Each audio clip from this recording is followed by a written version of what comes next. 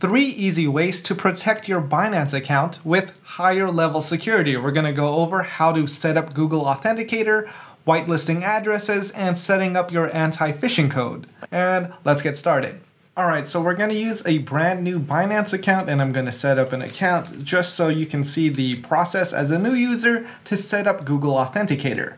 So now we have our new account set up. Obviously, you should go through the KYC process, so it makes it easier to recover your account because you can provide that personal information to Binance to say, hey, this is linked to my personal information. If I lose this information, I can recover it with my personal information. But let's not completely rely on that. But we should be more responsible by securing our account with Google Authenticator. So I'm going to hit go to dashboard, and then this pop-up security verification, enable 2FA, Google verification, or phone verification. You do not want to use phone verification. That is not a good method. You want to use Google Authenticator. With phone verifications, there are SIM swaps. So if someone steals your personal information, which is very likely because there's been a lot of data breaches, they have enough information to prove that they are you to your phone company and then relink that phone number to a different device. That is a SIM swap, and that's how a lot of people get their accounts hacked. You don't want that to happen to you, so I highly recommend using Google verification with Google Authenticator.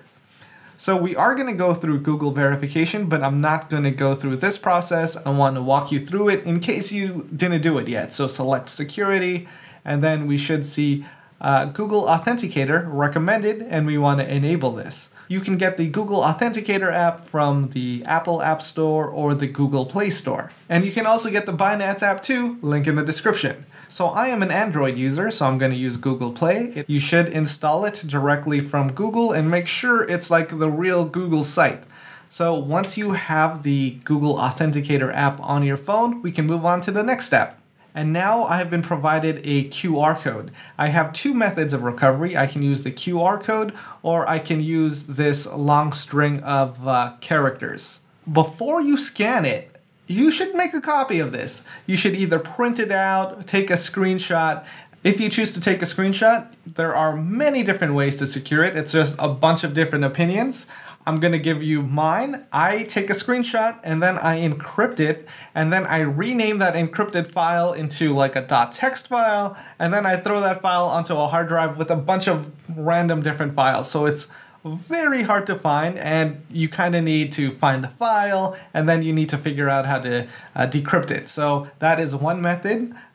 Some people just like to save the image, so be very careful with this Google Authenticator QR code. This is something you need to save to restore your account in case you lose your phone and you lose access to your Google Authenticator app. So that has happened, because if you delete the Google Authenticator app and then you reinstall it, you lost every code that was on there. So you need to back up these Google Authenticator codes. And I'm going to walk you through the process of scanning it. We're on the Dan phone here. I'm going to select Google Authenticator, scan a QR code, and then I'm going to scan it. And now I have a new line item here. It says Binance.com, and then my email address and a 6-digit code. So the way Google Authenticator works, it generates a new 6-digit code every 30 seconds. And it does that even when you're offline. So when you sign into your Binance account that has been secured by Google Authenticator, you're going to need your email, your password, and the 6-digit Google Authenticator code, which changes every 30 seconds. So now that you saved your QR code and you've added it to Google Authenticator, we can hit next.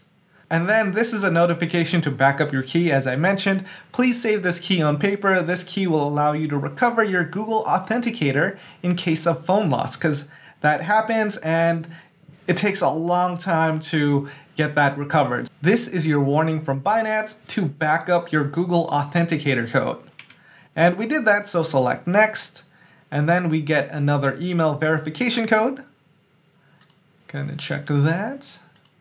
And now we received an email from Binance to bind our Google Authenticator code. I'm gonna hit copy, paste it in here, then I'm gonna go back to the app. We can see my Google Authenticator code is 165791.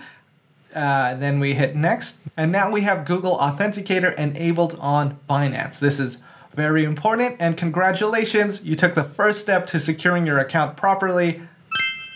Congrats.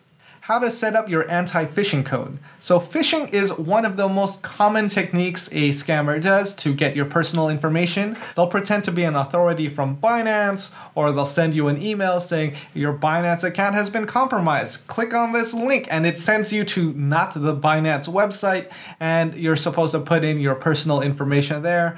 And if you do, your account is compromised and your funds can be taken. So you don't want that to happen. And you're gonna want to turn on your anti-phishing code. Let's do that. Select enable, and it gives you this warning here: do not disclose your password, Google Authentication codes, or SMS to anyone, including Binance support, because a lot of people pretend to be Binance support because they want to take your funds. We don't want that to happen, so we're gonna create an anti-phishing code. Now, this anti-phishing code can be up to 20 non-special characters, and you just want to write something here that helps you determine this is the real Binance site. And you can really put anything here, so if I hit that like button, anytime I log into Binance, I should see hit that like button. But spaces count as a special character, so no spaces. Hit that like button. Much appreciated, and we can submit that, and we need to use our Google Authenticator to verify this security change again.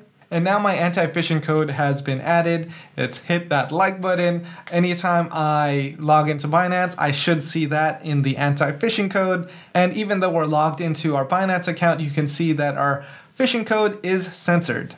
Now I've logged out of my Binance account, and I'm gonna log back in just so you can see that anti-phishing code in action. So I'm trying to log into my Binance account, and now I have to submit my email verification code and my Google Authenticator code. And since we set up that Binance phishing code, we see our email from Binance, login attempt, the IP address, since I changed my IP address for this test. And now down here, we can see our anti-phishing code, hit that like button. So that just tells us that this email is from Binance. So that's what the anti-phishing code does. Whenever you get an email, and you're curious if it's a real email from Binance or not, you set that anti-phishing code. So that's a message to yourself saying, hey, whenever I get this message from Binance and it has an anti-phishing code that I set, this is a real email from Binance. Whitelisting addresses. So you're gonna wanna whitelist the withdrawal addresses because that helps protect your account from a scammer. Say someone gets a hold of your account information, they log in, they withdraw your funds to their wallet. You don't want that to happen, and you can help protect yourself against that by whitelisting the withdrawal addresses. So right now I have it off. We can enable that. Select enable. When this function is turned on, your account will only be able to withdraw to whitelisted withdrawal addresses. Okay. And now I have to put in my Google verification code. Good thing we set that up, right? And now I put in the numbers, and whitelisting has been enabled. Next, we need to add our whitelisted addresses. So select address management. We can add an address. Actually, let's add multiple addresses. And then you can put something like Trust Wallet. So Trust Wallet, and the type of coin you approve for it. So let's select BNB. So I put in an address, then it shows the networks that are available for this address. It's a Binance Smart Chain address, and a memo if required. This one, not required. And then the address origin, is it an exchange address or is it a wallet address? And then I can select my type of wallet, and this is just some personal information to help you remember like where this is going. So for me, this is a MetaMask wallet address, and we have that information here. And has it been whitelisted? So for label, I put Trust Wallet, coin, BNB. I put my Binance Smart Chain address, and I put an address origin information here, which just says, hey, this is a wallet address and it's connected to my MetaMask. This is just additional personal information for you to help remember, like, where are these funds going to? Like, what are these wallet addresses?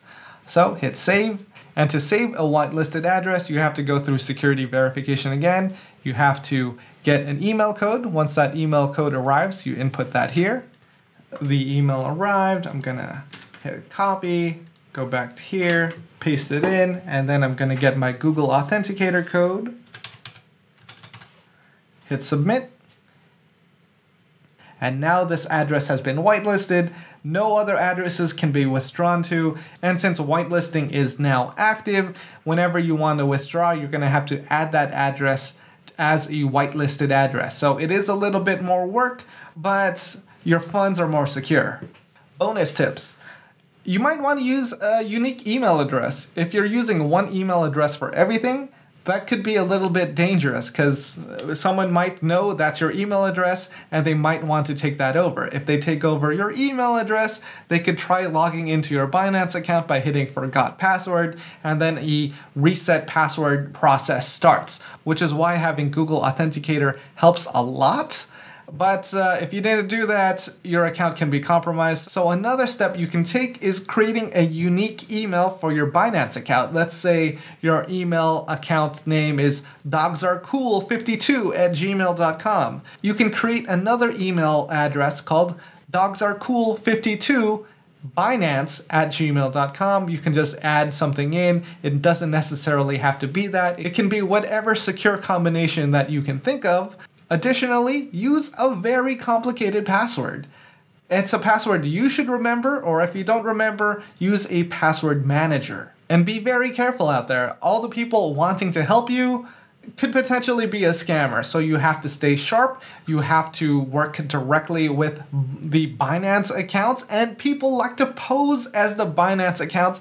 So be extra cautious. No one from Binance will ask for your personal information. To avoid phishing and phishing websites that pose as Binance, another secure thing you could do is use the Binance app, but there can also be fake Binance apps out there, so make sure you download the Binance app from Binance.com. Don't directly go to the App Store. Sometimes scammers like to promote their app and advertise it so it will rank higher than the official Binance app. That has happened. Be very careful. So to recap, put in the extra effort to set up your Google Authenticator, back up your codes, whitelist your addresses, and set up your anti-phishing code. So whenever you get an email from Binance, you can confirm it's a real email and not a phishing email where someone's just trying to steal your information. And if you don't already have the Binance app, there is a link to it in the description. Thanks for watching, stay safe, and this has been a Binance video.